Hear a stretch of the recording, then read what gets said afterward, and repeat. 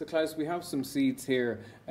Not a huge choice in varieties, really just called perpetual spinach, isn't it? Absolutely. Never been bred or improved. It's still very variable. Yeah. Old type vegetable, but fantastic vegetable. 3 plants will feed your family in spinach. I'd sow it around now, mid-April. Okay. And then I would do a second sowing in June. Okay, Klaus, so show us how to sow the seeds. So we fill our seed tray again, nice and loose first, and then with just a big 2-3 taps to firm it in. Cut the excess compost off, and then make holes in about 2 centimeters deep now, because they're quite big seeds, so they can be sown a little bit deeper, 2 centimeters, fingernails depth. They're big seeds, so they're easily put in 1 seed in each cell. When you're finished, you put fine seed compost, overfill it again, and then scrape it off. And that's it, that's ready. You just water it in gently. Don't overwater. Overwatering is just as bad as underwatering because the seeds may rot away. And that's it. So each seed you sow in there will make 3, 4, 5 seedlings. Yeah. And that's a problem because you need to thin them to 1 seedling. Yeah. So in true TV speak, here's one we made earlier. Exactly, like a cookery program, isn't it? So see that here, that one was 1 seed, hinge it out here. So for our spinach, what sort of soil are we looking for? Really fertile soil. The more you feed them, the bigger they grow. So it's a greedy old plant. The other thing is you want to plant it firmly in the ground. Okay. Because once you start picking the leaves, it'll rock in the ground. Right. So really You need to get firm planting. Yeah. And what distance apart are we going to do it? Give it a good bit of distance, like a 1.5 foot. Okay. Between, and then we stagger it. You know, the next one would be here. Okay, now we have our perpetual spinach here. We're actually in my garden now. Klaus munched his way through all his, so we've nothing to film. But anyway, we're here in December now, and this is still producing some nice, really summery looking leaves. Really good. Great plant. Pick from the outside and it'll keep producing in the middle. This will actually, well, it's not going to do much now for the rest of the winter, but it'll start producing again in the spring and we'll replace it then in April or May. But really great value plant, you can't go wrong.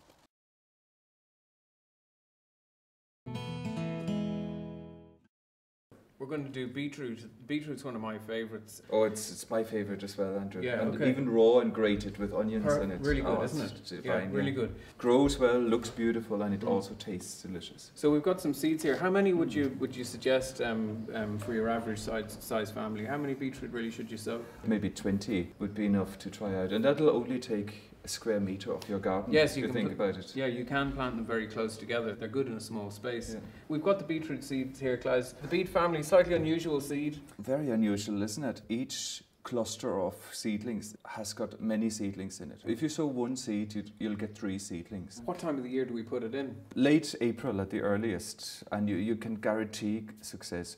And then you could do a second sowing until late May. Okay, yeah. You could sow them directly into the garden as well. Yes. Make a little furrow and sow the seeds in there. Yes, okay. Or if you plant them in here, sow them when they're young. Yeah. Okay, Klaus, so show us how to sow the seeds.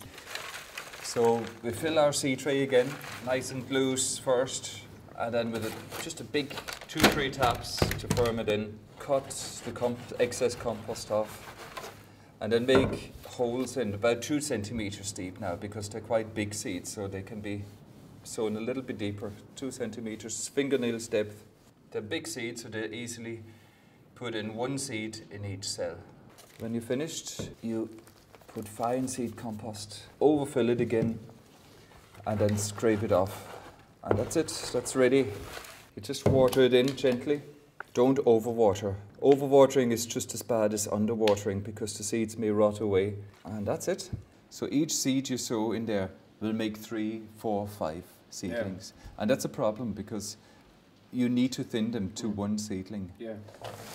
So in true TV speak, here's one we made earlier. Exactly, like a cookery program, isn't it? So see that here, that one was 1 seed, hinge it out here. Right, Klaus, we're going to put in our beetroots. I know that we can either do them from modules or from seed, but what's the best sort of soil that they're going to like? Well, any reasonable soil, reasonably fertile soil will do for beetroots. You know, they grow anywhere. They're not really demanding plants. And then what time of year are we going to, or should we be sowing them? Well, you can make an early sowing in April. Late April, I think, would be the best, or mid-April even. Yeah. And then another sowing in late May. Sure. And that will produce the beetroot for storage. So the early sowing, you eat away with them throughout the summer. And the later sowing, you can store them over the winter. Yeah, and they store extremely well. So we'll plant them now very close, about 7 centimetres apart, and quite firm. Make sure that where the root ball is underneath, that's firmed in. And ignore the top. You know, many people keep pressing and pressing here. No, that's actually bad, because you seal the soil off. Yeah. So keep that loose. Okay, Andrea, we'll sow seeds directly now. So we can either make a furrow with your hands, but in case you don't want to get backache, you can just use a draw hoe for that. And you might think it's quite deep, but I often think people sow too shallow and then they dry out. Then you need to clean your hands, and then we'll sow the seeds one at a time. And the next step is just to close it up like that. Gently raking it over there. Yeah, and make sure that, or try not to get big dry lumps falling on top of the seedlings.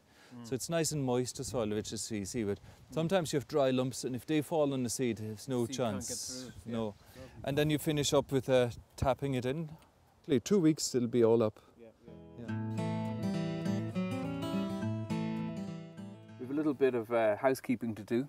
What are we doing? Yeah, we have to thin them. So we really need to remove all but one. So and just pull those out? Yeah, just leave the best. So if you want really, really big beetroots, you thin them wide apart. Yeah. And if you want small ones, you sow them thin apart. Okay. Or you pull every second one later on for baby beetroot. Do we need to feed those? Well, apart from the initial ground preparation where we added compost to it, about 1 wheelbarrow for every 5 square meters, nothing while the plants are growing. Okay. It'll be more detrimental now to put poultry pellets or another high nitrogen feed around it. Okay. Remember that was the ones we planted from modules a few months ago. So they're starting to produce their roots now. What I would do now is I'd let them grow more till they nearly touch, and then I would harvest every second one and exactly let the other one grow to a big one. There's one disorder you have to watch, boron deficiency. And you'll notice when the beetroot is looking very scabby and the leaves have lots of spots in it. And what can we do about that? Nothing organically, but you can go to a chemist and get borax. You need it like 1 milligram per garden, you know, it's minute quantities. Okay. Now we've got some beet here. We're actually in my garden now. Klaus has munched through all his already. So these ones are actually quite small. It's late in the year now, we're in December now. So these are well overdue and ready to come out. But look, they're still growing fine. Just give it a little bit of a twist just to break the root there. As I said, they're quite small beet, but still very good. So I'm going to cut one up. I'm just going to show you. So now look at that. Look at the colour of that. So I can't resist. I'm going to have a slice of it. Fresh out of the ground. That is really good. Really surprisingly sweet. Raw beet is much better than you think it's going to be. Wow, really good. Really, really easy to grow. I highly recommend. The seed bed is nicely raked, very fine, and we'll make a shallow drill here. I prefer this draw hoe or onion hoe. Short jerky movements like that. And then we'll tidy them up a little bit by hand. That's perfect. So that's about 2 centimeters deep. It's probably deeper than what you'd instinctively do, isn't it? Yeah. But the reason really is that soil falls back again. I've seen many people making a little indentation like that and sowing their carrots in it. That's not really deep enough. Yeah. And that top surface will dry out so quickly and they might die. Let's start putting some in now. What time of year are we going to sow them? Yeah, the very best time if you want to avoid the carrot root fly would be on the 31st of May or the 1st of June. Okay. That way you avoid the carrot root fly, the first generation of them. If you sow them in late May or early June, they'll only germinate on the 14th of June, 14 days later. And then that way you can avoid the first generation of the root fly. Okay. And you still get a fantastic yield. You take a few in your palm and grab a few in your finger. Slow motion back, rubbing across here, releasing one by one. So you just go like this. So that's what, about 2 centimeters? Yeah. But the more accurate you are, the less you have to thin. So you go through diagonally. It's a long swoop across, and that brings the lumps out. So the idea is that we don't drop a lump of clay on top of a little seedling, because it wouldn't germinate. So once you've done that, you can tap it in a little bit to see it's a nice contact with the soil. That's the BioNet cloche, and if you sow them before the 31st of May, you absolutely have to protect your crop with the material like that. Do you know, I would even go as far as burying the sides in a little bit, Andrew, just to make sure, really. Nobody's sneaking in underneath. Yeah. After sowing the carrots, they've coming up pretty well in the required spacings. What work do we need to do? Generally, I think they're very well patched. And do you know why I'm so hesitant of thinning them or do anything with carrots? Right. So you attract the root fly. Okay. So any smell of that. If you go around thinning your carrots now, yeah, they'll come from miles and find them and attack them. So I'd be quite happy just to leave them, because I think the spacing is perfect. So you know, I could thin an odd one, but I wouldn't risk it. If you are thinning a carrot, are we breaking off the foliage? Are we pulling up the carrot? You'd pull them out, and the important bit is to remove them, to take them in a bucket and put them into the compost container, Get rid of them. Away from the garden. The worst would be to leave them here. And the other important bit is to thin the whole bed today, do the whole lot together. Invite your friends, your children and your wife all together and weed it as quickly as possible. Yeah. Ideally a windy day where the wind is taking the smell away. Seem to have avoided the dreaded root fly so far. It really looks I mean, I had the cloche over it. Yeah, the signs are quite obvious. It's the purpling leaves. If the lower leaves turn purple, then you have the root fly. Will we pull? Oh, that's lovely. Oh, it looks lovely, yeah. Beautiful. And see, I like that it's a right balance between top and root. Okay. And during the season then, do we feed our carrots at all? Not at all. Not at all. Keep them poor, because you want the roots to find the nutrients. You want the roots to grow down, to work and grow. So you're eating a good mouthful of soil as well? Oh, it's very good for you. Apparently it has all those happy hormones in it. The soil does? And you notice they grow fairly straight, and that's due to my peat soil. There's no obstacles really. And I didn't add fresh manure or any manure to it, so that they don't fork, they grow straight on. They'll be giggling all afternoon. Because serotonin, isn't it? Serotonin. I feel better already. I do too.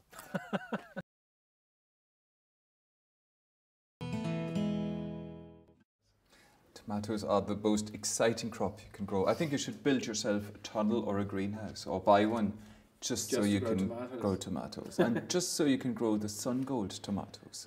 That extreme, which is that's the one I grow. Absolutely best experience you'll ever have. Tomatoes you buy in supermarkets are grown in straw bale cultures with artificial fertilizers injected into them. Okay. So yours will be an experience. So what I do is I sow them into a pot first, and then I prick them out into... And then put them into fresh compost, ideally potting compost, which is richer. So I only got 5 seeds. Do you see that? Yeah. Each seed will make a plant, which could produce 10 trusses of 50 tomatoes each. Yeah. 300 tomatoes per plant. So it's not really mean, isn't it? Just from that little fella, yeah. We only leave them up as seedlings for 1 week. Okay. That's very important, and then prick them out. We don't want them the roots to grow together. So we cover that up to the top with compost, and that really wants to go into a nice warm place. Now the warmest place you have, the warmer it is, the faster they germinate. Okay. So 22, 23 degrees, and they'll be up within a week. Okay, we have some tomato sun gold that you saw us sowing the seeds from. That's perfectly rooted, not pot bound. Yeah. No soil falls apart anymore. Absolutely perfect. Just ready to go to plant. But what we'll do first is, see here, this little fella. Many people are a bit confused about that. But the general rule is always the one between the leaf and the stem is the side shoot, and they have to be removed. Every single week you remove them. And what you do is you just nip them. On bush tomatoes, do we have to do the same thing? No. Yeah. Okay. No, a bush tomato you leave alone. A bush tomato only grows to that height, and all the side shoots produce fruit. So another little secret of tomatoes is they like to be planted deeper. So if you repot it now, we bury it up to here. So that's potting compost now. That's slightly rougher. So look, that's quite deep. Okay, that's in the pot now. So put it in and then put compost all around it. and tap it like that as you can. And that's it. Water it in a little bit, and you can hold it like that for another 4 weeks, 3 to 4 weeks. And of course, we've a decent amount of compost here, so that's plenty to feed it going. So that'll be planted in May then into your tunnel or greenhouse. So Klaus, we're going to plant our tomato today. I see we have some pieces of string here, and we're going to put the plant in. So maybe talk us through what we need to do. Yeah, well, it's the simplest way, first of all, of training your tomatoes. I've tried bamboo canes and a lot, but once the tomato reaches the top, they just collapse. And every week you have to tie it on with string. It's just a nuisance. With the string, the tomato will grow up, and we'll just wind it around gently. We'll see next time we come. So when we plant them, what we do is we'll improve the soil a little bit. Just imagine a tall plant like that with hundreds of tomato fruits on it. It needs more food. The roots grow all the way out. So it would be a disaster now to put them all into the planting hole. So we'll sprinkle them around here, and then I work them in a little bit. Doesn't matter if there's still some left on the surface, really. Tomatoes are one of the few plants that you can plant deeper, that actually benefit from planting deeper. If you look, Andrew, you can see little hairs sticking out. I can see them, all around, and they'll form roots when it's planted deeper. A tomato produces side shoots. And every week we have to remove them. And that's absolutely crucial, because if not, it'll be a jungle in here. Remember, tomatoes come from Mexico, and they're rambler. They're like our bramble. We don't want that. We want them to behave themselves and grow straight up. Now the side shoot, a very simple rule, is always the one in between the stem and the leaf. It's easy to remove them when they're small, but when they're bigger, so try and get that habit. Bend left and right. And just snaps over. Like this and that. If you just bend one way, and if they're bigger, you'll rip. You've noticed that probably sometimes. So here again, left and right. Every single week you have to do that. And you have to keep doing that, because as the plant all goes the way up, it's going to keep happening. Into the planting hole, you line the string, put your plant on it, you bring soil around it, and then don't just leave it loose like that. Firm it, picture where the root ball is, and firm it in like that. You don't want to compact that now, otherwise the soil can't breathe. Make sure that it's watered before as well, that it's moist. So Klaus, we have a beautiful plant here, and maybe you can show us, you were talking about twining the young plant onto the string. How do we do that? Oh, it's just so simple. Look, you just keep winding the plant around. Without strangling it, The other thing I tend to do is I remove the lower leaves as they turn yellow. So every week or two, I'll take one low leaf off it. So next week it might be that one if it turns yellow. And that'll help with the ventilation around ventilation, and you get less whitefly, hopefully. But see, that's a side shoot here. And this side shoot will literally grow 2 meters. So the one that comes out in the middle here, So you turn left and right, and you get it off. And now here, that's a flower truss, and it doesn't come out between the two. So it's quite obvious that that's not a side shoot. And we don't want to take him off. No, absolutely not. So the ones here at the top, Klaus, do we let that grow on a little bit? Yeah, until you really see that it's a side shoot. So don't touch the top part. Sure. So Klaus, we have our tomato plant, and you've told us how to pinch out our side shoots. So now, whitefly in the greenhouse can be a problem, and other pests. What do you use? Yeah, whitefly is a big problem. They're aphids actually, and they were introduced from from Mexico. I have the solution now, I think, and it's the garlic spray. Right, So it's concentrated garlic mixed with water. I buy it in a shop, but I'm sure you could make it yourself as well. And every time I'm out here, I sprinkle the leaves, and it's systemic, so that means the garlic actually goes into the plant sap. So that's all I need. I can smell the garlic. Tiny bit, because it goes into it. And I do that with all the tomatoes. And lettuce, actually. It keeps the aphids away of the lettuces as well. So when we're finished, just loosen up the soil again and tidy it up. And the plants really thank you for it. That's my sun gold tomato, my prime target. Your favourite? My favourite. So every week I was doing that to it, winding it around the stem gently. See, that would be a side shoot. Remove that. Remember, we've done that last time. Left and right, little snap. If they get bigger, you have to use a knife. You can see already the first tomato is forming. A nice big truss here and there. So to top dress the tomatoes, we'll use the poultry pellets. The poultry pellets that were composted with fresh seaweed. So it's wonderful. It has the trace elements and it has all the nutrients and nitrogen that tomatoes need. And if you do that in the late afternoon, once a week, late afternoon is important because the plants absorb the moisture at that stage. They're giving it out in the morning. Yeah, so that would be best. I think many people would overwater their tomatoes. They don't need to be soaked all the time. So maybe twice a week, a heavy watering Soak them twice a week. would be fine. And then in between, let them dry out just a tiny bit before they grow. And when we're watering them, are we watering the foliage or do we want to water the base of the plant? No, you just want to water the ground. Okay. So you just mist around the base of it. So, Klaus, those tomatoes are looking really nice. They kind of look ready to go, are they? I'd give it another week, and then from then onwards, we'll have tomatoes right through the summer and autumn, possibly into November. Yeah, and there's nothing better than the taste of a homegrown tomato. Absolutely.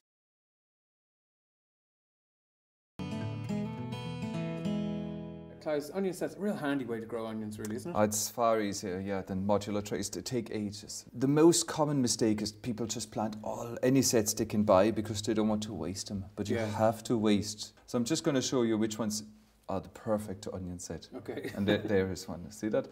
Onion set, that's the perfect onion set. Nice and round shoulder here. Lovely and firm. Yeah. That's the perfect one you could get. This one is more pointed. Can you see that? It hasn't got the round shoulder. It has got... Okay, it's very tapered like that. So that's more likely to go to seed. Never ever plant any that are soft or have a shoot coming out. So even when they're like that, you might think you're ahead of yourself, but no, they're bad. Forget it. Really, by selecting the best quality sets, you get the best crop. Yeah. So we'll just make a pile of good ones here, and if you just pick out the best, really, just to show you how you can grow really good onions. Size doesn't matter as much. Even the bigger ones are probably less good than those ones. Medium-sized ones are better. Okay, Klaus, we're out in the garden now. We've chosen our onions, so let's see how to plant them. Yeah, I mean, the easiest things ever. You just pop it in halfway into the ground, just like that, the onions. Like that. 10 centimeters apart from each other. There's one thing to watch out for, though, the crows. Birds, yeah. The birds. Yeah. What can we do about that? You would have to put a netting over it. Okay, to protect them over for 3 weeks or so. Just until they root. Just until they root. At that stage, they'll be fine. 10 per meter, so that'll mean 30 onions in 1 meter. It couldn't be anything easier than that, couldn't it? Now the spacing is interesting. If you look, there's some wide spacing. That means that those onions grow a lot bigger. They'll go a bit bigger, yeah. So if you want to impress your neighbours, just increase the spacing to 15 centimeters, like you've done there.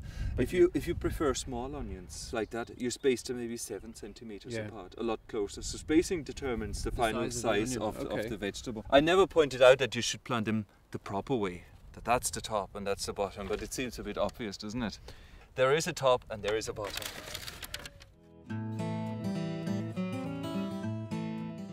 Okay, I'm kind of peering at you through this lovely, lovely dense foliage. But we got some onions here. Yeah. Oh, I'm thrilled with them, yeah. Anything we need to be looking out for pest-wise, disease-wise? Well, disease would be downy mildew, and maybe that little bit here could be downy mildew. That's on the tips of the leaves. And we get that in damp conditions? Damp, cool autumns or summers, but they're so well advanced, it couldn't do them any harm anymore. If it would be early, it'll be a problem. If the soil would stay wet now, I would be worried that the roots, the bulbs will rot. So hopefully not. So if you stimulate your soil in the morning, the soil has all day long to breathe out, and you open up the compacted layers. And that dries it out substantially. You can use it for the opposite as well. If your soil is dry, you do that late in the evening, just before, and it take in moisture. Right, Klaus, we're back at the onions now.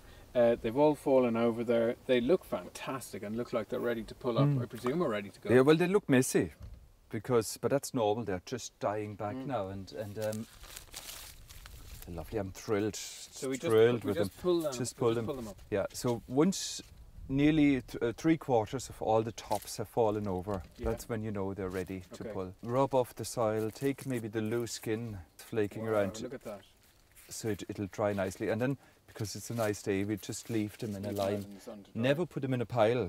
I see this one here. I was just about to pull. that Yeah, one. it's no good anymore. That's a bolted onion. That's gone. No, And what so happens? that's- That'll just be a hard it'll be a hard, taste. yeah, without the scales. So we keep them outside now until rain is forecast again. Shouldn't be long. And then I move them inside. Right. So we'll plat them and hang them in the kitchen over the winter time. It's very satisfying, isn't it?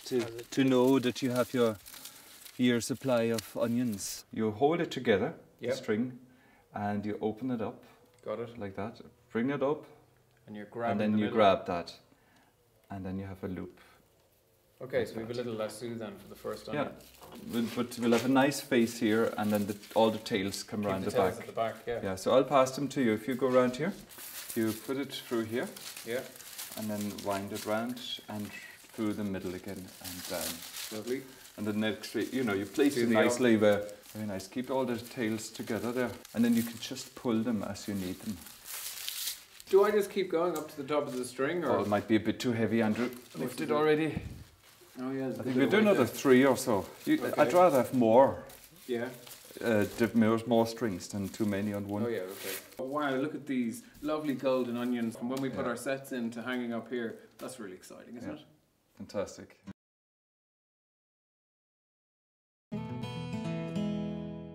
So something I used to get confused about at the start. People talk about spring cabbage, summer cabbage. You know, what are the differences, and when should we sow them? Yeah, well, you get summer, spring, summer, autumn, and winter. Yeah. Yeah. You could have it 10 months of the year in your garden. If you sow Yeah. now, middle of April, if you sow summer cabbage, autumn cabbage, and winter cabbage, Yeah. all at the same time, all Okay. today, you'll get them in succession. Okay. Yeah, so from one sowing, you'll have them ready from July Mm. onwards until January the Mm. following year. Mm. So they don't need to be succession sown if you choose the right Yeah. varieties. So the way we sow the seeds is we have a modular tray and fine seed compost. And then we fill it up by just rubbing the lumps away. So nice and full. Overfill it first. And then don't compress the modules with your fingers. The only firming you need to do is 2 or 3 firm bangs, and that'll settle the compost nicely into it. Of course, then we cut off the excess compost. We sow them about fingernails depth, or about 1.5 to 2 centimeters deep. So you make little holes, indentations into the cells. I find it's the easiest is to put seeds onto a piece of paper, and with a pencil or pen, you put 1 seed in each cell. When you're finished, you put fine seed compost, overfill it again, and then scrape it off. And that's it, that's ready. You just water it in gently. Don't overwater. Overwatering is just as bad as underwatering because the seeds may rot away. And that's it. Probably about 4 to 6 weeks. All the cabbages, cabbage Yeah. family tribe, you know, the brassicas so-called, Yeah. they're all the same. Yeah. They're all very quick to germinate within a week, and within 4 to 6 weeks you can Yeah. plant them out. The cabbages are the one type of vegetable that will forgive you anything. Right. Any torture in the tray, you know. Okay. They are pot bound. Another vegetable might react by bolting or really being angry. But Yeah. these ones are perfect. You know, they'll grow out of it in no time. We plant them in fertile soil up to their neck, up to the first leaf. We'll plant them now quite firm. And the spacing is about a foot and a bit. The wider you space them, the bigger your head will be. I'm actually quite lazy, Andrew. I plant nearly all my different types of cabbages around now, end of May. Okay. That'll be the summer, autumn and winter cabbages. Right. And the winter cabbages, they just take a little bit longer to mature. Yeah. Yeah, the summer cabbages are planted at the same time, but they're ready in August. Autumn cabbages in October, and the winter cabbages in December, January. The Dutch cabbage, which is this red Dutch cabbage, 1.5 feet Right. is perfect. Yeah. So size 9 wellies will give you a foot. And firm planting again. If you see that the plant is struggling after a while, we'll top dress it with poultry pellets. Yeah. Sure. But it mightn't be necessary at all, but we'll watch it and see how it goes. First of all, it's the most beautiful plant, isn't it? But with any brassica, look at any holes in the leaves and they'll be caused by the cabbage white butterfly caterpillars. Yeah. So you just check underneath either a cluster of yellow eggs or the caterpillars. Cabbage root fly would be another one, yeah. But you would have seen the plants dying already. Yeah. It affects them more when they're small, after you've planted them and they're still small. It's the fly of the cabbage root fly which lays its eggs at the base of the stem. And then as regards feeding during the season, do we need to? Oh, absolutely. They're greedy ones. We Yeah. want the leaves to grow fast, so Yeah. we sprinkle poultry pellets around Yeah. us. Poultry pellets will last for about 3 months, and that's the time That'll keep they'll them need going. it. It's just a top dressing, Klaus, isn't it? And then just Yeah. maybe give it a bit of a Ruffle in, ruffle Yeah. into the soil. and the rain will take the nutrients and release them on the cabbages. Yeah. Sometimes they can get a little bit leggy, and then you can just earth them up like that, right up Okay. to the growing point. And what time of year would you expect them then to form a heart? Well, they'll be ready now by October, Yeah, yeah. and they'll store for a good few months, 2 Yeah. months at least, Yeah. as a head. Now we're back with our red cabbages now. We actually had to replant because we lost a couple of our earlier ones, so they're quite small. But we're in December now, and these are going to be absolutely perfect for your Christmas dinner. You can see that it's hearting up nicely now. We've got a good solid head there. So we're just going to cut through here. Now, as you can see now, that's a lovely head. And what I love about red cabbage, I'm just going to cut through this just to show you. Now look at that. Doesn't that look absolutely beautiful? Great for cooking. Adds a lovely red colour and texture to your plate. Absolutely fantastic.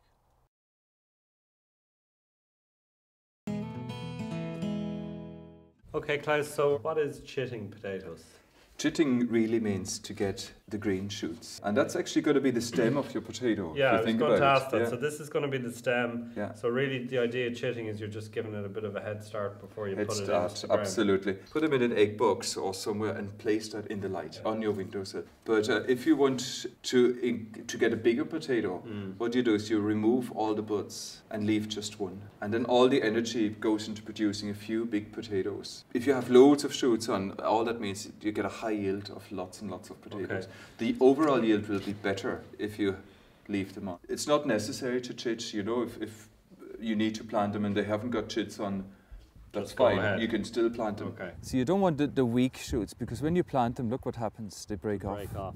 With potatoes, there are loads of different ways to plant them, but talk us through what your preferred method is. Stick them in as deep as you can, Okay. and if you put them upside down or around, they'll still grow up.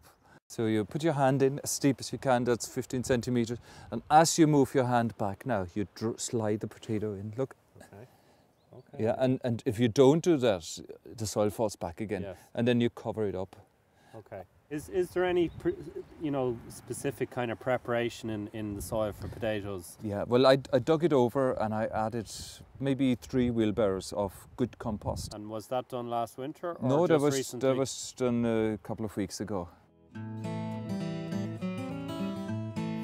Right, we put in a few potatoes there earlier on and they're coming up nicely now. And I use earthing up also as weed control. So I drag the soil from the path and cover the weeds which are there. So instead of having to bend down and weed them, but it also gives them a much better growing space and a better yield. Yeah. So we have a lot of different potato plants here. So Different plants, and they look quite different too, isn't it? That's the orla. And I'm going to start digging them now, Yeah. from now onwards. Then there's 2 beds of Nicola, lovely salad potato, Small like little- this yellow yeah. waxy one. yeah, yeah, And then the healthy ones over there, they're called Sarpomira. yeah. Yeah, now is the time we have to watch out for blight, really. There was loads of blight warnings around already, and I always ignore them until July. Okay. It really is pointless to think about it earlier. It's the overcast, warm, humid day, you know, when midges are about, that's when Yeah, you that's really perfect for panic blight. about blight, yeah.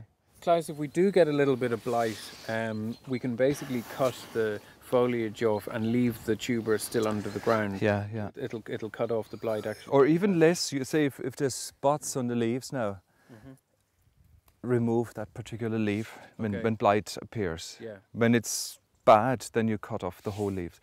Cut them right down at ground level and remove all the foliage. Leaving them in the ground without the foliage, they'll Perfect. build up a skin on They'll them, build will a hard skin and they mature fully, and then, I mean, at the earliest 2 to 3 weeks after you Okay. cut the leaves down, you could dig them for storing. And when you know it's blight, it's the smell partly. Yeah. You could smell it in the air.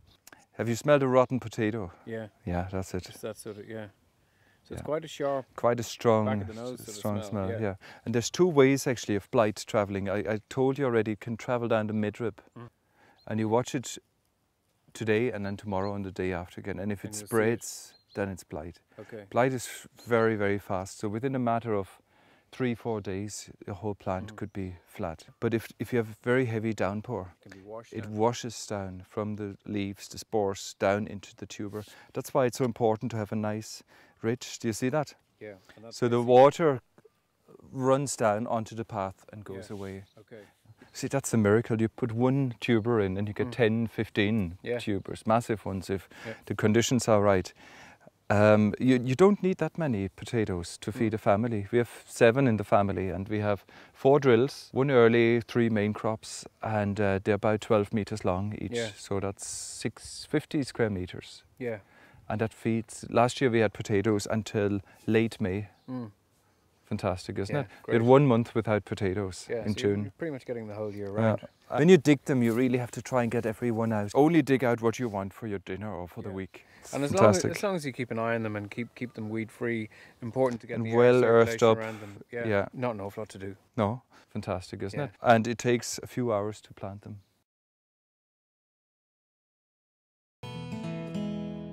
Klaus, we're going to look at chili peppers. Obviously, we have to grow them inside, but kind of real fun thing to do. I have a couple of the bushes on the windowsill, and they just look so great, and great fun to use in your cooking. What varieties would you recommend? Oh, there's so many varieties, and I totally agree with you. There's nothing more exciting than growing chili peppers. So I like a variety called Prairie Fire. Right, okay. It grows about that height, and last year I had 3 bushes, and each one had over 100 chilies on it. Yeah, great. So, how are we going to sow them? I'd like to broadcast sow them in there early in the year. They're very slow growing. So February, March is the best time. They take a long time to germinate, and the warmer they are, the better. So a really warm windowsill or a propagator, and set it at 21 degrees to come quickly. But even then, really they'll take 2 weeks. We'll fill them up, tap it, and then level it again. Why are we broadcast sowing them in a pot and then potting them on later? They take ages to germinate. So 2 weeks from sowing to germination, we can put at least 10 to 12 seeds in there. So about 2 centimeters apart from each other. So that's about 12 seeds. The very important bit is though that you prick them out very early when they're still seedlings. Because if the plants get bigger and bigger, the roots intertwine. And by you easing them out, you lose a lot of root hairs. Okay. So the smaller, that applies for every vegetable. The smaller they are, the better for pricking out. Okay. Now that compost is only designed for about 6 weeks of nutrients. I see, yeah. It's perfect for your modular cells. But in a bigger cell, they'll run out of food. They'll have used so if you sow them in there, you get little seedlings coming after 2 weeks. Wait for another week. So in week 3, we prick them out. That means you hold them on the cotyledons, the seed leaves, and ease them out gently and put them in here. Then they have a completely new lease of life in those fresh compost. And then they grow much bigger. So here's some we grew earlier, as they say on TV, and these guys are a little bit leggy. So that's right, and you can really see that's the seed leaves, the cotyledons. That part should be down there, ground level. So when you prick them out, you can compensate by planting them a little bit deeper. So then when we need to plant these out into a bigger pot then? They have to stay inside, and you can only grow them in a greenhouse. Yeah. Okay. Or in a polytunnel. Each chili will produce so many chilies. It's the best plant compared to peppers. You know, you get an awful lot from them. Again, very simple. All you need to do is plant them. Yeah. They're a small variety. They don't grow too big, so they don't need staking even. Yeah. And you probably get 50 to 100 chilies per plant. Yeah. You've already put in a little bit of seaweed. That's right. It's all prepared. So make a planting hole, firm it in, and then firm it where the root ball is. Quite firm, and then loosen the top. And the test often is to just pull it a little bit up, just to see if it's firm enough. That's great. So all we need to do is wait now for a couple of months. From about 5 plants, we have chilies throughout the year. It's May now when we're planting them. That's about the best time, really. The best time. Often they're available for sale in April, and they don't like it. You know, they want the heat and the warmth and the long day length. They're flowering. Can you see that? Yeah. So that means we'll have a chili there. They don't like too much water. Ah, right, okay. And what about, obviously they're in the glass house, but pests and diseases, do we have anything to They'll get affected by the greenhouse whitefly, Okay. and like the tomato can get. Okay, so Same applies. I spray the garlic nettle spray once a week. okay, and then chilies, do they need to be fed? Are they quite a hungry plant? No, they're not No. really hungry. Yeah. They're quite small, and probably if you feed them, you'll get less of a taste, less of a fierce fieriness. Oh, okay, of right. Now we're in my polytunnel now. We have the chilies here. They're the same variety as we planted in Klaus's greenhouse, Navajo. So they're a medium hot chili. So you can see we've done quite well here. It's very late in the season now. It's December now. So I'm going to be taking this whole plant out, and any of the ones left here that are ripening up, they're nice and red there. I'm going to dry them in the kitchen. I'm going to pick one there. Beautiful colour, isn't it? I suppose you're going to want me to eat one. Let's have a look. I'll try one. Good flavour. Of course, the chili seeds are the hottest part of it, so if you want to not get too much, I'm going to eat this anyway. Woo! Well, for a medium hot chili, that's pretty hot. Getting a lot of heat off that now.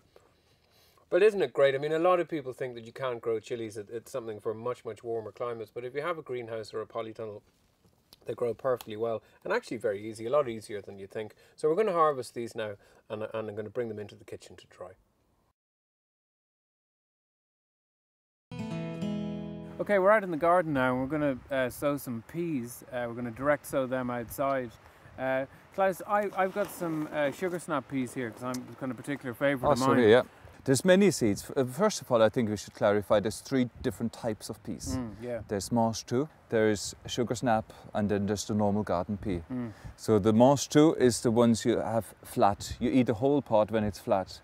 The sugar snap, those ones here, you wait till the seeds inside swell up, and you still eat the whole pod. And the normal ones are the garden peas. You just take the seeds inside. Make sure that you know the height of your peas in order to give them the adequate support they need later on. Yeah. So you do need to find out how high they will grow. We'll just have one row in the middle, because the climbing support we'll have later is a fence post and wire. Yeah. Chicken wire or sheep wire along. What you do with a hoe, that's called a draw hoe or an onion hoe. So you make a wide trench like that in the middle of your bed. Now with peas, you don't want to sow them all in one go. So you just sow half the amount, and then 2-3 months later, you do the next half. Okay. So you get succession. Ah, right, okay. That's about 3 centimeters deep. It looks a lot more, yeah? Yeah. But that soil is above, it's piled up and it's quite loose as well. Yeah. Put them in a pattern like that, every 2-3 centimeters. For a family of 4, I would plant about 5 meters. And then again, in 2 months later, another 5 meters. And that should give you more than enough, even enough for freezing. Once that's finished, rake it level. Go diagonally this way. You go one swoop and bring it all the way gently across. That stops the big lumps, especially if you have a clay soil. And then we'll tap them in. Yeah, when they're just germinating, when they're small, there'll be lots of weeds everywhere, also amongst the peas. So I'll do something very cruel, and people always get a shock. I'll put the rake over and rake right over the peas. Yeah. And they don't come out or don't get damaged. So gently run the rake over, and that's again the fall seed bed technique, controlling the weeds before. Right, well here's the peas that we sowed earlier. How are they doing? Good, good, and I apologise, I should have staked them by now. Yeah, and because they see the tendrils, they want to climb up somewhere. Yeah. But what I'll do is have fence posts on either side, and chicken wire across. Yeah. You can't just use bamboo poles? Or? No, bamboo poles, they don't climb up. What you could do is make a framework with bamboo canes, but you still need some pea sticks. And that means little branches of hazel or so, which are widely branched, and they climb up easily there. Yeah. I see you've earthed them up a little. But it also is good for weed control. I earth them up, and the weeds in between get covered up and can't grow then. Right, I'm kind of meeting you across the garden fence here, Klaus. But unbelievably, these are the little peas that we sowed. We put those seeds in magic, isn't it? Yeah, really vigorous. So is there anything we need to look out for? These look super healthy. Do we have any pests or diseases we should be... Not really. Not really? No, nothing at all whatsoever. No, mice, I sometimes would go for the seeds. Yeah, but once we got to this stage, there's no problem. They should be fine, yeah. I wouldn't worry about them at all now. And what about, I mean, of course, peas fix nitrogen from the air, but do we need to feed them at all? No, No. no, they're very happy. And you can see that they look happy too. Yeah, they look great. Feeding might be counterproductive now at this stage. Okay. Each flower will produce a pea. You can see the sequence here. You have the flower, and then you have the tiny pea with the flower still attached, and then the flower is gone, and then they grow bigger and bigger. The one important bit with peas, and beans in fact, is that you harvest them regularly. Okay. So every single week you should harvest what's ready. You have to keep it, you have to be greedy with your peas. Oh, okay. That's the only way that you have a longer season. If you forget, if you go away for a couple of weeks and don't harvest them, they'll stop flowering, and then it's the end, and it's all over. Okay. Harvesting them at the early stage, be careful. 2 hands, hold it here on the stem, and then pull it, and you have it nicely with the handle and a little crown. Oh, Andrew, they're fantastic. Let's have a go at one of these. That's great, isn't it? Standing out here in the sunshine with these crunchy peas. Can't get much better than that.